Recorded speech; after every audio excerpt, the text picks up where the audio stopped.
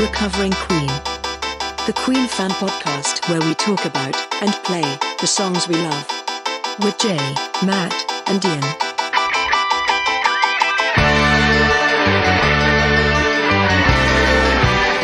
Welcome to Recovering Queen, the podcast where we record a famous and not so famous Queen track and then talk about what we've learned about the methods and madness of the greatest band of all time, Queen. My name's Ian, and with me, as ever, are Jay and Matt. Good Hello. evening. But we were laughing and talking all the way through that at the start. Was you did it? Is that how you want it to come out? I'm immune to you now, so I can It does seem like Ian's immune to us. I can get through it now. No flinching at all. Yes, welcome to the podcast. Jay, what song are we doing this week? A song called 39. Or to give it its full title, apostrophe 39. Yeah, I think that, Is that well, right? it denotes the year, that it's a year rather than just the number 39. Oh, you don't mean it? You don't mean an apostrophe, do you? Doesn't he? I don't think he does. What is it? What's it called? It's an apostrophe that's in the air. No, that That's you're thinking jumped of high. a comma that's jumped high to become an apostrophe. I am. I'm thinking of a comma. Sorry, I'm tired. Thus ends the grammar lesson. All part of the service, listeners. Oh, brilliant. That's an excellent start then. I Yes, don't- I Do you want apologise. fact number one? This is the most startling fact of all that I've only just discovered. 39 is Queen's 39th studio song. No, that can't be true. It's true. It actually is. It is true, yeah. That is a great Queen fact. When I was listening to Night at the Opera the other day on the 45th anniversary of its release, I found where the placing order of 39 on the album a curious position. The second to last track, or third to last if you count God Save the Queen. It just seemed that was the wrong place for it, but not if it is in 39th position. Maybe that's it. Maybe they moved it there because they just couldn't resist the coincidence. But that actually, I mean, genuinely, that probably would explain that, wouldn't it? Because I agree. I don't think it's in a great position on the album. It's in a position which a song of its stature really shouldn't be in. No. But I didn't finish my 39 anecdote. No. What is your 39 anecdote? Apparently, and Matt, but you being the scientist amongst, well, we're all technically scientists, I was gonna suppose, say, but same degree as being Ian. Running the Interplanetary Society and so on. No, what do? You run the podcast. Yeah, I am a fellow of the British Interplanetary Society. Well, there we go. You'll be able to explain this better, but it's something to do with there's a planet that's 39 degrees coming off Earth. Is it as you raise up from the ecliptic? It's something to do with 39 degrees latitude. Well, not maybe latitude. yeah. Not Neptune. No. It's not Neptune. It's supposed to be Mercury, and that's why it's 39. Really? It's the planet. It's the planet Mercury. Maybe its rotational axis is 39 degrees. Well, that could be. That certainly makes sense to me. But yes, I don't know what the connection between. I don't know if that's true. I just read it. But then why would Brian make all these coincidences with 39? Why did he choose 39? I don't know. As in Mercury, as in Freddie Mercury. You did get the connection I did there, obviously didn't you? get the connection. Right. I've got a joke about Freddie Mercury. You know, it must have occurred to Brian at the time when they were driving around in the van, early Queen tour days. Was it the transit of Mercury? The great thing about that is you can just edit on like loads of applause. Or laughter. Sorry, laughter. Our laughter track. But like sort of old musical laughter. Let's go through his time dilation theory then. What's going on here? Now, I'm glad you asked, Jay. Because I actually took the time this afternoon to do the maths. So I actually did the maths. So I went off and I heard an interview with Brian May, and he said it's a 1-year journey that takes 100 years. So they leave in the year of 39 and then they come back in the year of 39, which is implicit in the song, right? When you say they, you mean astronauts? The astronauts, or space the people? astronauts on the ship that have left. They are explicitly astronauts. Score brave souls, The wasn't score it? brave souls inside the ship that leaves and the greatest sight they ever saw. All that kind of thing. So it's an experimental rocket ship. Milky Seas. Across the Milky Seas, yeah. So it's an experimental rocket ship.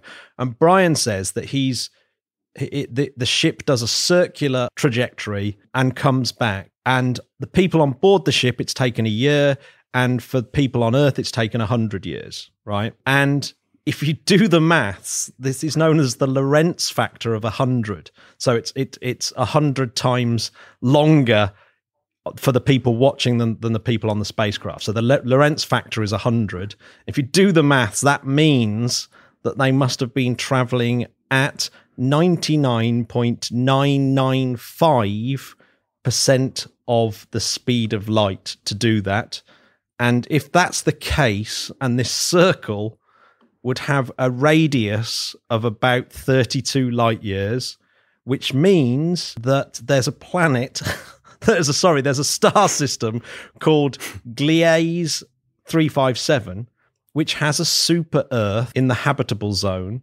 So you could actually take that in on this exact journey if you had a spacecraft that was capable of getting up to that speed instantaneously and stopping instantaneously when it got back to Earth. No way. Which, of course, is never the case. Wow. But yeah, so it's feasible. Yeah. But 99.995% of speed of light is pretty insane. That's amazing calculations that you carried out there, Matt, for the sake of science. For the sake of the poddy, you know. There's a score brave souls inside, so that's 20 people are on board, plus the weight of the vessel. So how much energy does it need to do this journey? Well, getting anything up to 99.995% of the speed of light, I reckon, is an extraordinary amount of energy. This is where you have to start talking about Alcubierre drives and stuff like that. Which here's a really good point about the song. The century that it's in isn't specified. So apostrophe 39 could be 2239, could be 2139, could be 2039, could be 2439. So it's he hasn't actually specified what that is. But haven't you noticed that it's almost the exact plot of Interstellar? And there's some amazing coincidences, which I can't believe there isn't more fuss about it, because there's things like this whole idea of time dilation and coming back and seeing your granddaughter. Well, obviously in Interstellar he goes off, he has time dilation, although the time dilation is caused by gravitational bending of space-time rather than time dilation through velocity by change of inertial frame.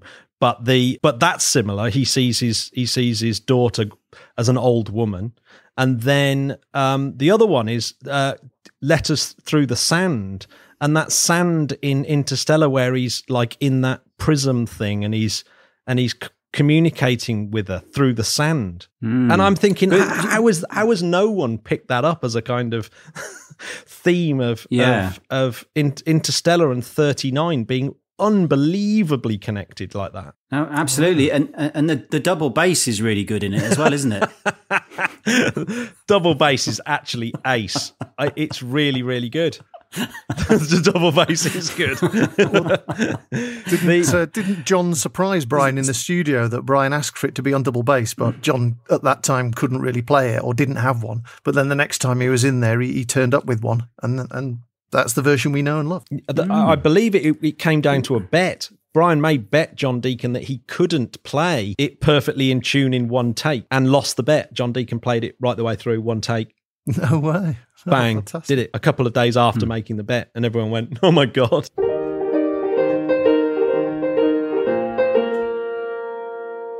So obviously the lyrics are quite interesting, complicated, and slightly melancholic. Obviously, the final verse, certainly. But the song itself is so upbeat and such a joy. It's like a real kind of country and western hoedown where everyone's having a real blast. I was introduced through Live Killers, and the version on Live Killers is just absolutely brilliant. Yeah, it's a skiffle song, isn't it, really? And I think Brian's described it as skiffle. And Roger's described it as space folk. I thought he described it as... No, Roger. I thought it was sci-fi folk. No, that was Roger. Sci-fi folk? Roger describes it as sci-fi folk. But yeah, it's... I think musically it's got some fantastic elements to it as well. The way that that middle section is sort of cut up and used at the beginning, and it's got a kind of weird sci-fi element to the middle section and in the intro with the Roger's very high voice that's sort of reminiscent of Star Trek almost. And it's yet it stays it stays really folky at the same time. So it's a really innovative bit of music. I mean, it may actually be one of Brian's best kind of harmonically structured songs. It's absolutely brilliant. The middle section. Certainly the introduction and the middle section, the chords are just all over the place, and some of them just have absolutely no place to be in there in the context of the verse and the chorus, which are just fairly obvious and fairly folky stuff. But those middle eights, it's just bizarre. Absolutely bizarre harmonies going on. Yeah, but I think that is the out of world thing, isn't it? Yeah.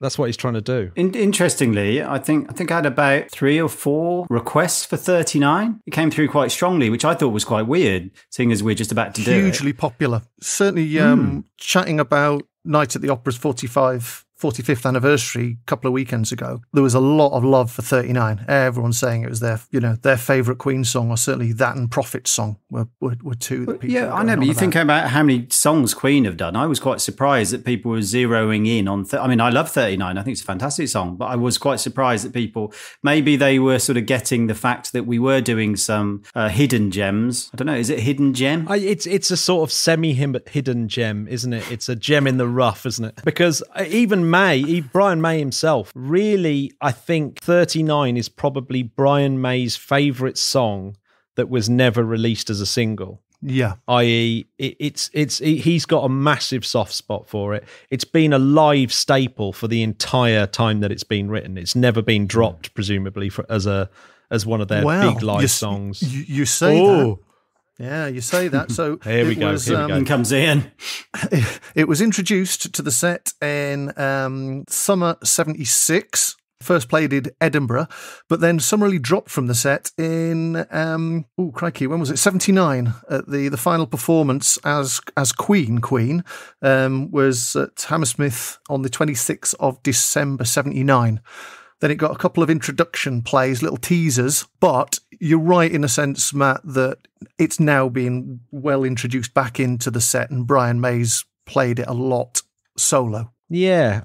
What? So they didn't do it on things like the Works tour and the Magic tour? No, it got one performance in 1980 after, but that was just a kind of a teaser introduction to it. No, it never did. Wasn't played again, but it was played a lot. I think over 200 performances just between 76 and end of 79. Yeah, I mean the Live Killers version's a beauty, isn't it? Oh, it's absolutely fantastic. And Roger doing those harmonies live as well. His voice is so high. It's unbelievable how high he sings on it. It's really lovely to hear Freddie as well on backing vocals. It's like you don't ever get to hear Freddie and just playing that role as the backing vocalist, but it's actually really nice. And I think we've spoken about it before, haven't we? It's just so lovely to hear Brian sing the lead, to hear Roger sing the lead. Has John ever sang a lead? No. John, there was some rumour that when John tried to do backing vocals, the stage collapsed or something. Did you start that rumour? Yeah, I just started it just now.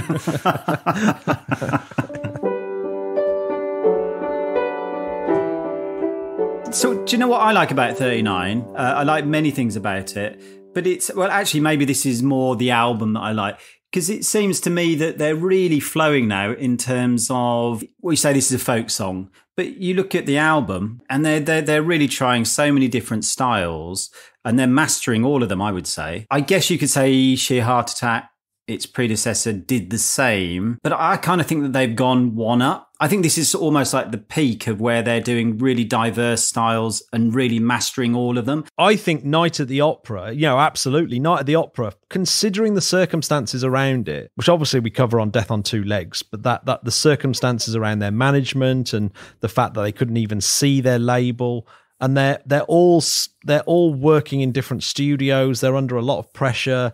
There's lots of depression around because it's like we don't even know whether this is going to get sorted out. So there's lots of kind of issues, yet they're all really, really writing, and there's a lot of competition in the camp. And obviously Freddie's eclectic songwriting has really blossomed, kind of influenced. Yeah, well, I mean, Freddie's obviously blossomed, but it's also had a massive effect on Brian May, and Brian's desperate to kind of keep up with Freddie and do all these really interesting different genres. I mean, does trad jazz on there as well, and he's all over the shop. Here's a question for you, Ian. When you were doing your version, because we should say that this version is one of our versions that sticks quite a lot to the original. You don't want to mess around with 39 too much, exactly. do you? It's one of the sacred songs, really, isn't it? The one thing I've noticed is that the choruses are all different. Yeah, that's one thing that took me a bit by surprise. So I got it all totally wrong first time round and just sang. I think I was singing the first chorus from Live Killers first time, but it does change subtly. So I had to go back and redo various bits and pieces here and there. And I still think the version, I'm still working on the version. What key is it in, Ian? I think it's D major. Thought it would be. Yeah, nice, relatively nice and easy to play. It gets a bit tricky in the middle bits, but the hardest part is not being able to replicate Roger's voice. Because you just can't get anywhere near it. It's beyond what people can sing. It's like Mariah Carey kind of highness of the voice. It's astonishing. The track sounds like they're having fun. It's great, isn't it? But here's a question for you, Ian, with the lyric. Is this one in the same way that Roger Taylor has his trilogy of The Outsider? May has very much a theme across a lot of his songs, which is about being away from home and being lonely. Well, there's definite sense of melancholy across the whole song, despite its, joyful bounce to it. It is a deeply sad song. You can read the time dilation story, or you can read it. Yeah, you might have not even noticed that, and you can think it's just about travellers coming home and, things have changed. However you want to do it, but on a more kind of allegorical level, it's almost about any journey, isn't it? Whenever you return from any journey, you've changed, and the place you'll come back to has changed as well. So there's always that kind of, you can never really go on a journey and then return, in a way. And I suppose Brian at the time, he's only just back from his illness as well, isn't he? So he's probably not feeling 100%, or he's either feeling amazing because he's not ill anymore. I think it's actually the latter. I think by the time he's got to, I think he is grateful that he's not ill anymore and still got a job in Queen. He could have quite easily have been replaced. Yeah, he could have been. Well, not easily, obviously, but he may have found himself in that situation. Yeah, and he's working hard, and the songs are coming. They must have known that they had an absolutely awesome album on their hands. Well, sorry, what was wrong? Did he have tsetse fly or something? What was it? Hepatitis. And that was part of the circumstances of the tensions with Trident as well, because a number of tours, was it the US tour or the Japanese tour, that was pulled short because of his illness. And I think there were some London shows as well that they were going to film at great expense and had to be pulled at, again, short notice, and at great expense, obviously, because Brian was too ill to perform. If you listen to a song like 39, it's absolutely great, isn't it? It's lyrically spot on. I actually think that 39 is a great lyric. Yeah. Because he manages to bring in a pretty good piece of special relativity. Not many people have done that in a song. No. He's carried on the tradition of, say, David Bowie and Stanley Kubrick, who were doing this lonely spaceman thing. So that was the zeitgeist at the time. He's doing it in a really unusual, folky way. He's got this crazy middle section, like you said, which is really harmonically very, very interesting. And there's just so much about that song that's just great. And the actual guitar riff on the 12-string guitar is one of the sort of best 12-string guitar riffs ever. It's so great, isn't it? Yeah, it is. Yeah, it's beautiful. And even if you just take away the lyrics and you don't have the almost the three strands, because there's a spiritual going on a journey kind of. Lyrically, well. I think it's brilliant. I think it's really good. Yeah, but take all that away from it and just put some stock lyrics on there. You've got an absolute banging tune, a real a fantastic chorus, brilliant verse. It's up there with his very best work and the very best work of Queen. Yeah, well, it's clever as well, isn't it? The chorus is so unusual because the melody swaps between the choir and the lead vocal. Yeah. So it's like the choir start the chorus and then it goes into a lead vocal. And then that last section where it sort of comes down an octave and then goes back up an octave, all in this kind of counterpoint, like 3-part harmony that is never the same on any of the choruses. It's absolutely, it's brilliant. I mean, it's really, really good.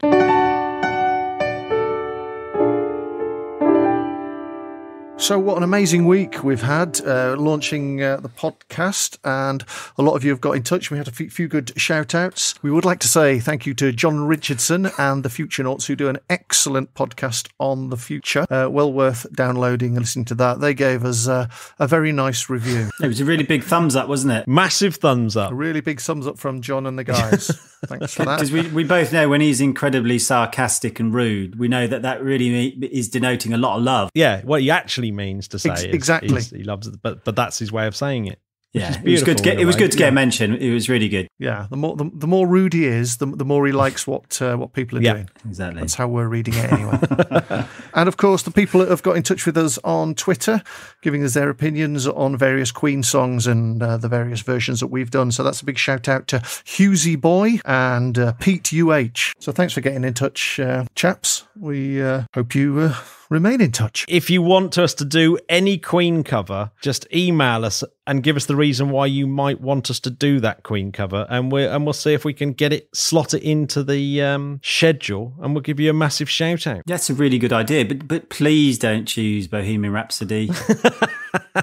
So yes, if you want to get in touch, get in contact with us via info@recoveringqueen.co.uk or go to @recoveringq on Twitter and engage with us there. Thank you very much for listening. It's been an awesome first week for us. And here is 39.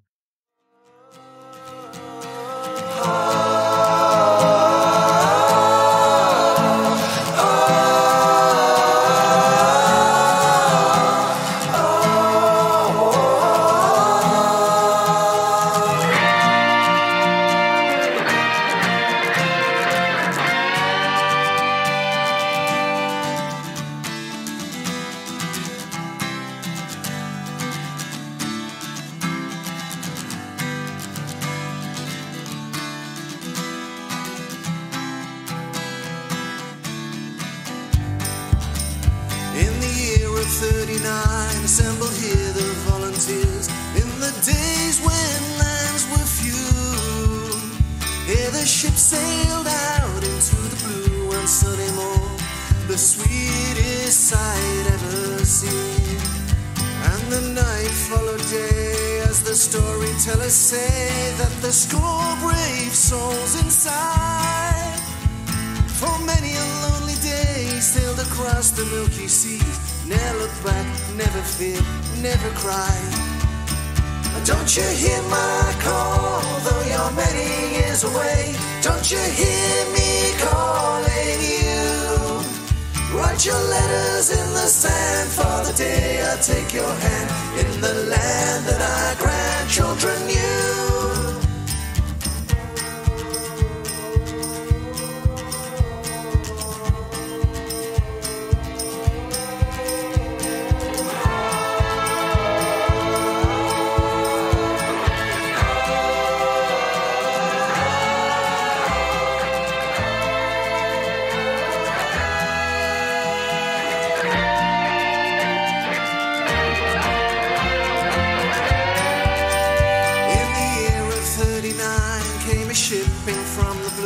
Volunteers came home that day, and they bring good news of a world so newly born, though their hearts so heavily weigh.